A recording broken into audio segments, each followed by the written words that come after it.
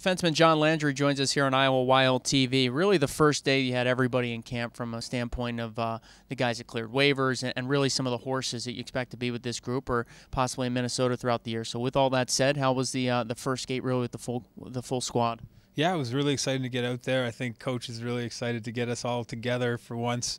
And we just had a really good practice, a really good pace. And you can see the talent level that Minnesota Wild has drafted over the last couple of years. And they've brought in a couple of really good older guys. And, yeah, we had a good first day.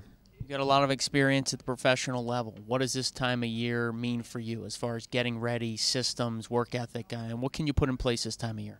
Yeah, this is where you really start to get a feel for what the coach's expectations are, his practice habits, and also getting a feel for who you might start to play with. I think you can start feeling out the ideas of who's going to be on which lines and really get a feel for how the season's going to start. Initial thoughts to Coach Klein endorsed? Yeah, great. Great. Loves the practice, loves being out here, and you could definitely see he's a passionate guy about hockey and passionate guy about developing the players to the next level.